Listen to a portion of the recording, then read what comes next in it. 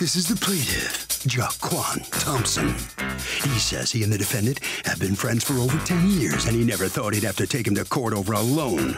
That's right. He helped the guy out for 2 years, giving him money for baby food, diapers, or anything else he needed. Turns out that guy's a user who owes him $3,000, and he's suing the defendant for just that today. This is the defendant, Dwan Scott Crowley. He says the plaintiff gave him a large amount of marijuana to sell, and he was unable to unload it for the guy. So he and the plaintiff and their friends smoked it. A few months later, the plaintiff shows up demanding payment for the marijuana. He told him he didn't owe him anything for it because they all had a good time with it, and they ended up fighting about it. This whole story about a $3,000 loan's a lie. He owes the plaintiff nothing and is sure the judge will agree. He's accused of causing a friendship to go up in smoke.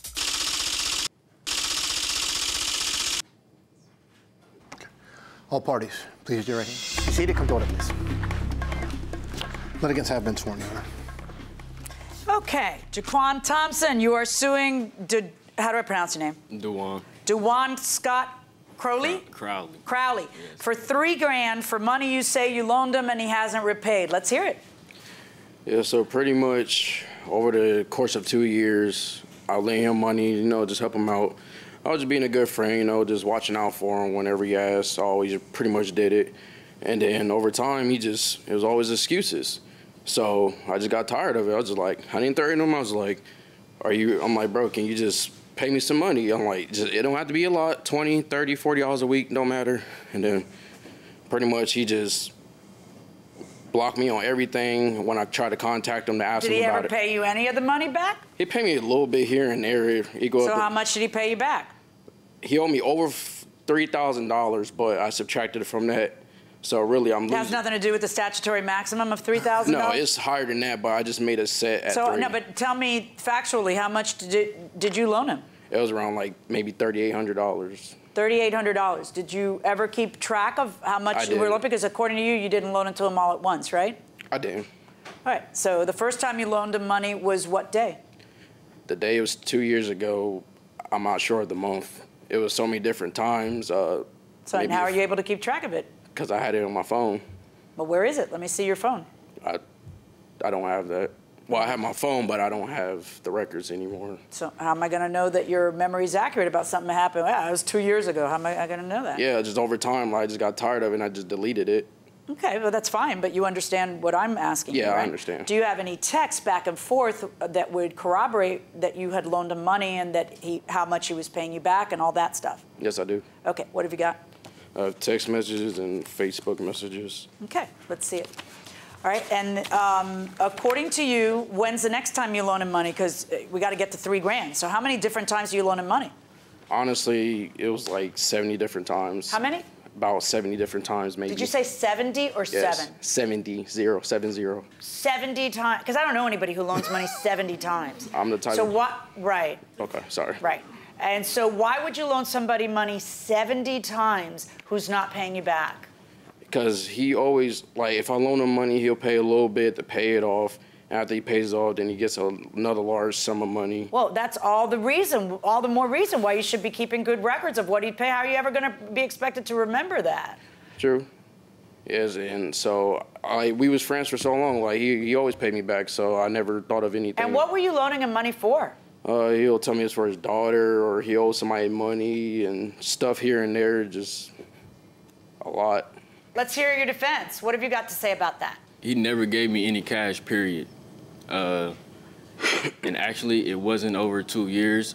It was last year, and that's when he started giving me the marijuana. It wasn't marijuana? Yes. Okay. How much marijuana did he give you? At first, he gave me about 2 ounces, and then, you know, from there... What were you supposed to do with it? I was gonna sell it. And why did he think you could sell marijuana? Is that your specialty? No, it's not, because the area I was living in, and you know, it's a bad neighborhood, and he believed that I could get my clientele up. And so, did you sell the marijuana? No, I didn't sell any of it. We ended up smoking. What'd you do with the marijuana? We all smoked it. Who's we all? Me, him, including several of our friends. Okay, and then when you say at first he got you 2 ounces, how much else did he send your way? He ended up bringing me, you know. Total, how much marijuana did he give you? At least, you know, $3,000 worth. Oh, okay. And what did you do with $3,000 worth of marijuana? Like I said, we either smoked it all, and, you know, that was about it. Because How long have you two known each other? since 7th grade. And how old are you now? I'm 23. And how old are you? 23. Okay. And so do you have any witnesses? I mean, I got a statement from somebody that he worked with and someone I know that, you know, can let you know everything that I just told you. Let me see it. Let me see it. So, are these Facebook posts? Yes. I guess you are using this to acknowledge that he acknowledges that he owes you money. The thing is, he's saying what he owes you money for is because he smoked all your marijuana and didn't sell it. How much do I owe you again, bro? I know it's over $2,000. And he answers, for sure. But IK, what does it say? LK? I know. I know, bro. I'm the yellow, Just he's the white. checking, making sure we was good or not. But yeah, is this after or before some big fight happens between you guys? This was after. Okay, so at some point there's some smack talking going back and forth, and then what do? You show up at the house they invited you to show up at and, quote, speak with your hands. So you go to the house because you think you're going to collect money. And what happens at the house? Everybody gets into a big physical fight. First, he was standing outside with his family, and they're the type of people, I'm pretty sure they like to jump people. So I had my sister and, you know, my friends with me. We're ready for a rumble. Go ahead. I really wasn't there to fight. And I was just here. That's why you had your sister and your friends, because you know that they're fighters. Okay, go on. And then what happens? So we was just looking at each other from across the street, and then we was just talking at first, and then I just made him, like, I didn't make a move, like, I was just like this, and then he put up his hands, so I put up my hands, because I was the two of you? Yeah, I was getting in self-defense mode, because I thought. And then what happened? Did somebody strike somebody? Yeah, we ended up fighting for Who hit who first? 30 seconds. I don't even know. Okay, honestly. and then you make up after that. Yeah, we. Because you've known each other since 7th grade. Yeah. Right? Yeah, I guess so. Idiots. Pair of idiots. I ain't got nothing yet, you answer. Got another job yet, man, but I ain't forgot about you. I'm sorry, let me read through this. On his answer on December 16th, when you ask how much do I owe you again, bro, is, for sure, I know, bro, just checking, making sure we was good or not, but yeah, it's a total of $3K. A little over, but I'm not worried about it. But this just what happens when you let debts build up over the course of 2 years. I should have stopped you when it got too high, but I was just trying to be a good friend, helping in The time of need. the time of need. And then you get lost for Christmas, and it's now almost New Year's, and he says, what's up, bro? We still good for today? Obviously, you must have talked at some point there. I ain't get nothing yet. Didn't get another job yet, man, but I ain't forgot. How come when he says that little gem about you let your debts build up, doesn't that sound like he was loaning you money and it wasn't for marijuana? No. Because he never loaned me any cash, period. Okay. I'm going to knock this out when tax time comes. I will have your money. Okay. Now, he claims that he writes you and says, for sure, but I know, bro, just checking, making sure we was good or not. But, yeah, it's a total of 3 or 2 years. I should have stopped you when it got too high. This is the rest of that, supposedly. Do you have it in your phone? Yes, I do. Let me see it in your phone. I should have stopped you when I got there, but I was trying to be a good friend, helping in time of need. You know me, always helping someone before myself. Plus, I trust you were going to pay me back. We've known each other way too long for it to end over money. But overall, here's the breakdown, bro. The first loan was $1,500 for your rent for a couple months because you got fired. The second loan was $500. What happened to 70 times? For Kiki, you said your job let you go again, and you didn't have money for diapers or nothing. And the last loan, you said you owe someone over $1,000. You was going to be in trouble if you didn't pay it off. Knowing me, I did, because you my bro. Okay, how come when I ask you about how the loans happen, you don't say what's in here? How come you say, oh, it's 70 different times? Okay, because over the course of 2 years, it was always the same excuse. This is 3 times. This is not 70 times. Yeah, this is a very specific account of how we get to $3,000. Did you get this? Do you remember getting this? And I can't hear you. What is that again? Do you have a phone? Yes, I have a phone. Does your phone have your text with him from December of 2017? Oh, yeah. Well, no, because I deleted the conversation thread. Okay. So, no, I don't have that text message anymore. Can I But I say do something? remember that conversation. No, not right now. Hold on. Is this a screenshot? Yes. No, I want to see it in the phone. I don't have the message. I Oh. screenshot that months ago. Yeah, but you didn't screenshot the rest of the message that you would type on. You could have typed this on a piece of paper where you're talking about how the loan happened. I want to hit view all, and guess what happens? Nothing, because it's a screenshot. That's why I want to see them. So you don't have them on this phone anymore? No. Okay, I gotcha. And so now, please explain to me why under oath, literally 3 minutes ago, you told me that you get to the $3,000 by combining the 70 different times you loaned him money, and in what you purport to be the rest of the text that I can't view, it's like this: $1,500 for rent, $500 for is it Kiki or KK? KK, actually. KK, that's your baby? Yes. And $1,000 because somebody was gonna beat you up if you didn't, because whatever. How is it like this? Or it starts to sound like maybe you are making this stuff up about how it went, and that maybe it is marijuana. Welcome back to the People's Court. Harvey Levin here. If you have a good friend, you loan them money and they stiff you, would you ever loan it again if they really come to you sincerely and say, I really need some money? No. Once burned. No. That's it. That's it. What do you say? Same thing. One time is enough. That's Would it. you ever, what if they really were a good friend and they gave you a sob story and they didn't, well, I'll pay you both back later. No, I wouldn't give it. Okay, you guys are smart people going inside the courtroom. Now, according to you had a statement from someone saying what? What am I going to read in this statement? We all much. smoke the dope? That's what I'm going to read? I mean, somewhat, yeah, but... Yeah, oh, no, I'm loving it. Hold on one second. This person has a phone number. Yeah. And this person's name is Shaika Hargrove? Shaikia Hargrove. Shaikia? Yes. You know her? Yeah, Kia, his girlfriend. Or It's his girlfriend? Get your girlfriend on the line. I'm dying to hear from her. Can I say something real quick? Yeah. I'm like, He's calling right him and his family. First you get her on and have her hold. Go ahead. Okay, so him and his family, of course, he's going to talk to him Yeah. and put him up to talking Yeah. and saying what he wants you to hear. Right. So about the 70 different times, it was always the same excuse, and I just combined them all into one. I don't know what you're talking about. I asked you how many times you loaned him money. Your answer was like 70 different times. So, It ended yeah, up that's all coming right. to that. Yes, it was 70 So different. that's not excuses. It's 70, and I said 70 different times. I don't know anybody who, listen. This mind is a steel trap in here, okay? Yes. So when I ask you 70 different times, I don't know anybody who loans money to somebody 70 different times. Well, I'm just nice like that. That was your answer. Go ahead. She's online. Hi, Kia. Hi, What is your full name? Shaikia Hargrove. Okay, how old are you? I'm 20. Okay. Did you write a letter for, is he your boyfriend? Yes. Okay. Did you write a letter for him for court? I want to make sure this is authentic. Yes.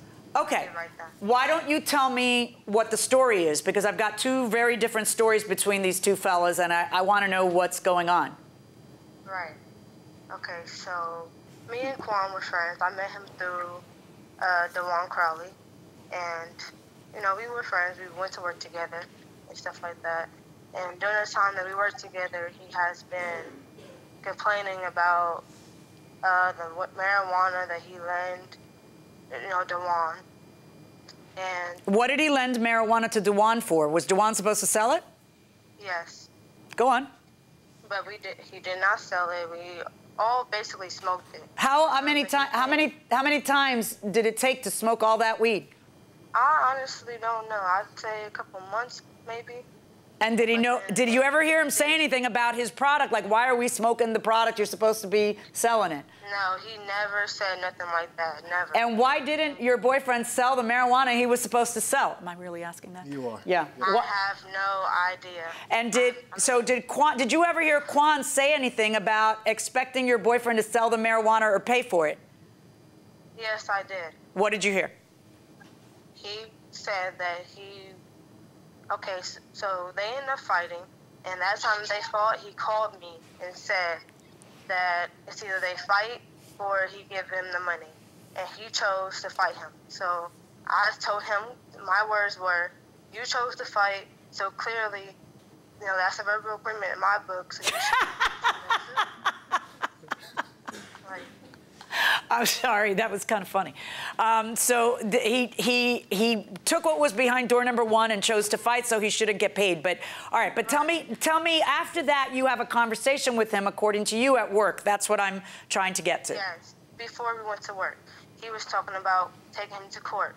I said, you cannot take no one to court for marijuana. You just can't do that. Well, apparently you can, but go ahead. That's right, but Right. he chose to say that it was about money. About a loan. I said, right, about a loan. I said, that's not true. You can't say that, and that's, you know what I'm saying? Like that's not true at all. He expected DeJuan to say that, you know, he gave me the weed to sell for drugs and blah, blah, blah, so that way he can go to jail. That was his way of trying to twist everything. But I try to tell him this is stupid. Okay. All right. Well, thank you very much. This has been very helpful. No, thank you. Bye-bye. Bye-bye. Well, that one's a keeper. Okay. Do you have any other texts or Facebook messages or evidence to show me? That's it. It's just the screenshots that I printed off from my phone. Okay. Can I please say something? Tell me why Mr. Crowley would say it was for marijuana and then his girlfriend would say it was for marijuana. Wouldn't their best interest be to not say that both publicly and under oath and face potential problems unless it's true? And they are, why would they say that? One, I have no idea. Like, I'm not in their heads, but that's pretty much the only thing that they can come up with, because they do smoke weed, they drink, they do all that stuff. I don't. Okay. I Go don't. on. I had a newborn daughter, and I worked a normal job. I saved up thousands of dollars. Over 2 years, he's always asking me for money. And it was always the same. No, we're not going to go over the same stuff you've been saying. You have zero proof that you provided him with a loan. It's finally happened. I finally have the case I've talked about all of my career. That is correct. When, if you think that the law gets involved in making a drug dealer or potential drug dealer, lazy drug dealer, or a supplier whole, you got another thing coming. So I am not going to order him to pay you for what I believe was a drug deal. But even if I didn't believe it was a drug deal, which I do, all right, I still would have a hard time finding that he owes you $3 grand for 70 loans during 70 different times, none of which are written down or acknowledged or receipts or promissory notes or anything else. My verdict is for the lazy drug dealer. Please. Can I get my cousin on the phone? So the plaintiff fails to prove his case. The judge just didn't buy your story, Mr. Thompson. What you mentioned as the judge left, could you get your cousin on the phone? Yes, my cousin, Brianna, she knows the whole story. Yeah? Yes, my cousin, my girlfriend, Brianna, they know the whole story. And when I was explaining myself, I didn't explain it well enough, and that's what I was trying to do. Yeah, that hurt you. That hurt you. You should have brought them to court as witnesses for you to help you out. Yes, I had their phone number. Yeah, well, I was trying to. I mean, he was lucky that, you know, she called. But in any event, bottom line, it's a little late now. Case is over. You didn't have any evidence, you know, and that's your problem. Yeah, that was actual text screenshots from the text message I had against him. She doesn't like screenshots. You heard that. Sorry. Sorry about that. What about this friendship? 7th grade? You've known each other? Yeah, 7th grade. Like, are you still going to be friends, you think? All he had to do was pay me the money back. That's all I want. It's for my daughter. My daughter is 3 months. I just want my money to get what she needs. But what about this friendship? The friendship, it's whatever. Is it? Can you still be friends? If he paid me my money back, yes. All right. I just want my money back. Good luck to you. Okay, thank you very much. All right, Mr. Crowley. As she called you, the lazy drug dealer, you know. Yeah. You know, what about this friendship? He says if you pay him some money, you can be friends again. Is it over? What do you think? I mean, we've known each other a long time, man. Yeah, we did. We really did. But people come, people go. I'm living my life. Goodbye. anything. Harvey? Hey, Doug, real simple. If this is a drug deal, which it is, I mean, it is unenforceable because it's an illegal contract.